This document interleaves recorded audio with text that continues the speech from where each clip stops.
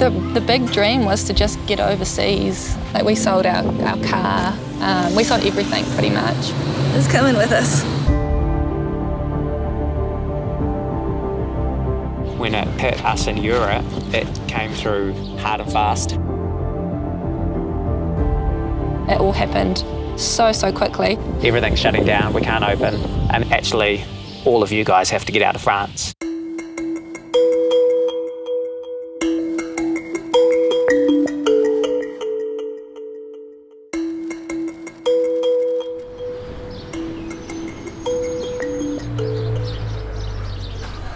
So nice out here. Yeah. I think it's above our price range. If we had bought like a few years ago, maybe. You never know though. A little bit of land out here. All we need to do is park the bus up. Home at the moment where you park it. Where we park it. This is our bus. Her name's Rona. Her number plate's RO, and the only reason we got her is because we came home because of COVID. Coronavirus, so it's we find it funny. We have been together 5 years, actually, as of yesterday. I think just the ocean and the beach ocean was something that really pulled us together. We've been talking for a long time about going overseas and going on a big adventure and finding work along the way. We were both teaching at different schools, so trying to set aside enough money to get overseas took a while. Sold everything, car, we had a boat as well. That was something that I really didn't want to sell, but we needed it to fund our trip. And we left New Zealand with just a backpack each. Mine weighed 12 kgs, yours weighed 10, I think. We didn't really have big intentions on how long we were going for. Like 2 years, I think, was about in our mind. You just get the travel bug and you want to keep going and exploring more places, and this whole new world opens up to you. I proposed to Laura. We were in Turkey, very romantic, and it was very lovely. Before any of this COVID stuff.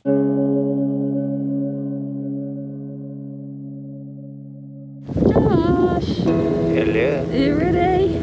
Oh, oui. France was saying, you know, we're all good, we're not going to shut down. The next day, of course, as everything does with COVID, things will change so rapidly. And it was hardly changing daily, it was like changing hourly. Yeah. Everything's shutting down, we can't open. And then an hour later, it was actually all of you guys have to get out of France. Yeah. They put us on a 13-hour bus. And then across to Dover, and then just got dumped because the French drivers couldn't go any further into the UK.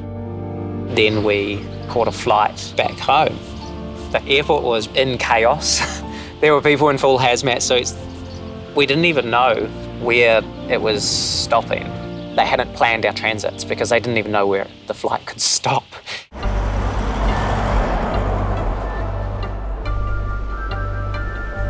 After we got back, we were in like this dreamy state because we were actually just so happy to be back. And I don't think it was until a few months later that we suddenly were like, okay, what's next for us?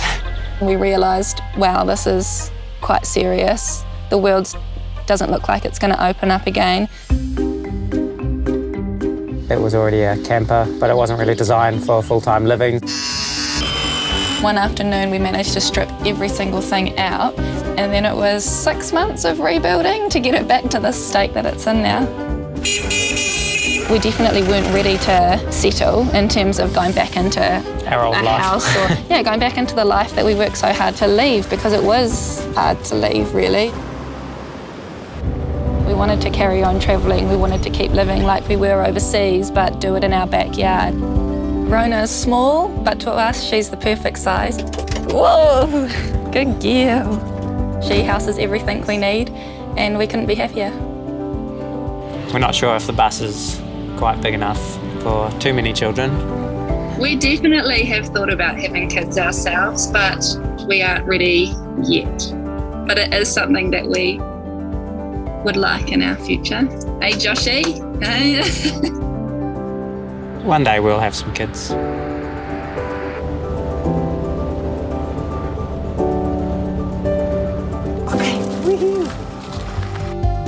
When we went down to the South Island, we worked in a place called Skiwi Land up Coronet Peak, teaching kids how to ski. So that was our job every day, was to go up the mountain.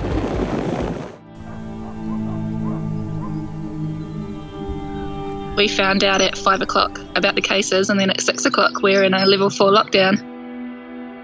We were meant to be getting married in January. We've had to make a really hard decision, unfortunately, to postpone our wedding. The most important thing to us is having family there, and if family can't be there, then yeah, we're happy to, what's another year? And fingers crossed that in the next few weeks we will be able to finish up our season here and be able to travel back to the North Island.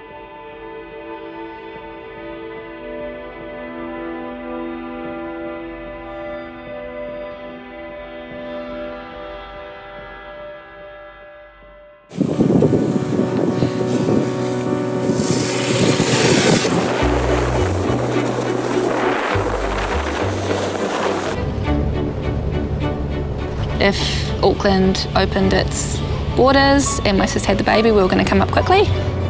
But yeah, Auckland just stayed locked up.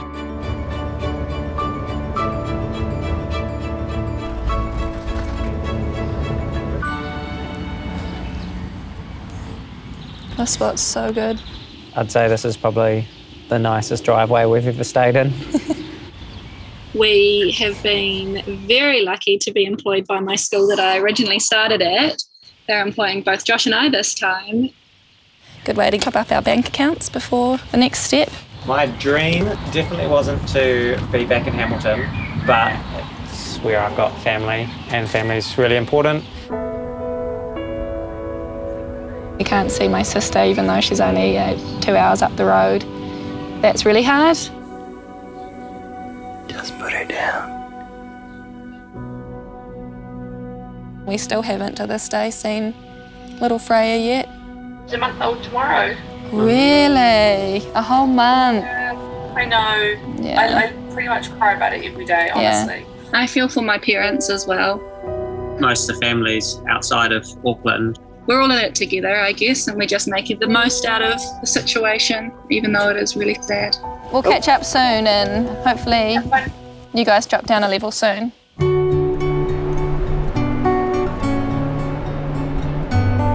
I do it because I love helping people and making sure people are safe. these guys all just found themselves off their feet, I think. Yeah. They all just turned and started swimming this way. You have a lot of responsibility, but you can definitely pair it with a lot of fun. We're just going to take the boat out.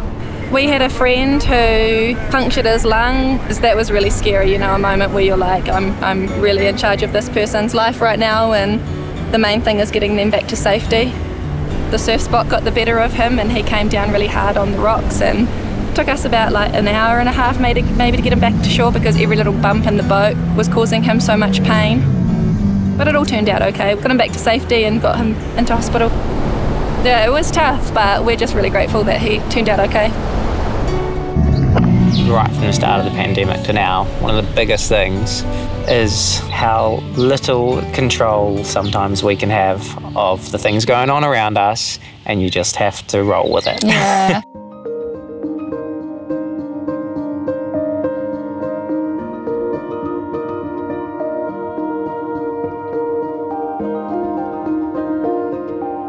And just this is the first real live meeting of little baby Freya.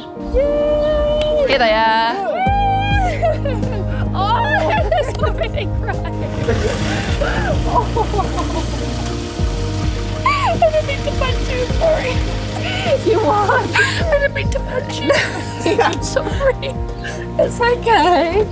Oh, look at you. Hello.